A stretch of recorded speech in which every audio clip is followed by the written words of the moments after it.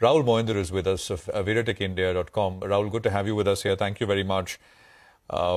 So is this a tradable kind of a move that you're seeing? It would be crazy to imagine if we didn't get the overnight bounce, right? I mean, for example, in the US, it sold off a little, some more after the kind of close that we had yesterday. With the expiry, etc., it could have been a wild session. So far, it's okay. I mean, we were up 150. We've given up 50% of those gains, and it's a reasonable-looking screen. But is this tradable now? Good morning. I think, first of all, from a US market standpoint, I think the indices still look negative there. So if you're trying to take a bit of a global peep over there, on the charts, it still looks like we're not out of the woods, and anything that you're seeing is got to be termed as some kind of a profit booking or a relief rally, if I may put it that way. We're yet to really see a breakout. Even on the Nifty spot, what are the key levels one has to keep in mind just from a slightly broader picture, not just a today perspective? And I think that number is around 16,800.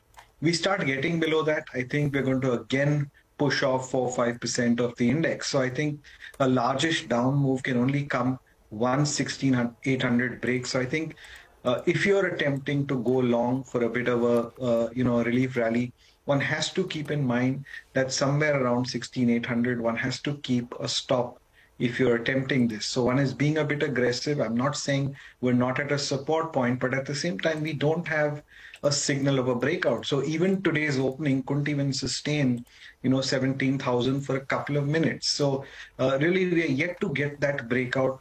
If I'm just looking at an intraday perspective, we still need to get above 16,980 to get a reasonable rally for the day.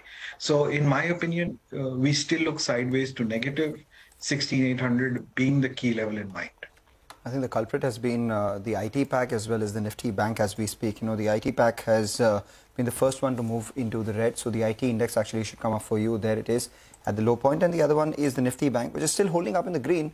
But we have some large components which have moved into the red. Case in point, something like Kotak Mahindra Bank, which is currently at the low point of trade with a cut of almost 0.5%, but from the highs it's corrected about 2.5%. Axis Bank too, which is just about in the green by about 3 odd rupees, but that too has slid about 1.5% from the highs. Individual stocks, what's on your list this morning? IT, as you started with, that looks like the weakest set. So I've got to sell on TCS, keep a stop loss at 3,045. I think we should slide to about 29.80 if you're looking at an intraday target. If you can hold through, we could even test 29.40.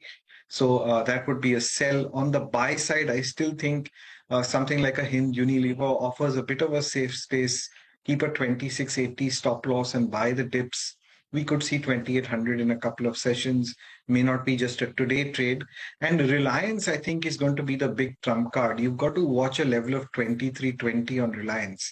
If for any reason that level breaks, I think it's worth going short for targets, much lower. We're looking at about 22.90 coming in below 23.20. And thereafter, I think we can slide all the way down to 21.40 as well. So keep 2320 in mind on Reliance.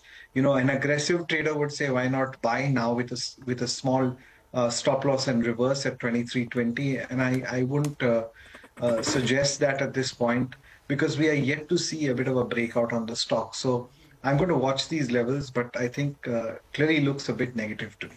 Okay, all right, Rahul, thanks a lot for taking us through your technical picks. That's all about technicals of the market.